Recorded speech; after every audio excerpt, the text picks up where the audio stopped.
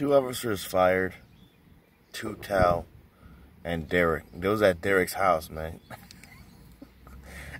You know they're not at that house, bro. You know they're not at that house, bro.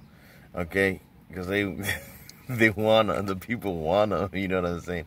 But anyways, why are you gonna let these guys back in the force, bro, after having multiple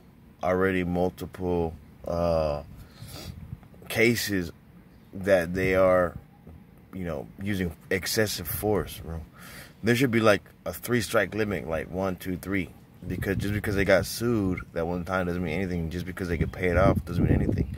It shouldn't matter how much money you have if you're a cop and you're using excessive force. That's just how it is. You know what I'm saying? It doesn't matter who you are.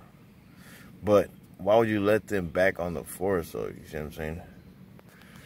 They either badge from a cereal box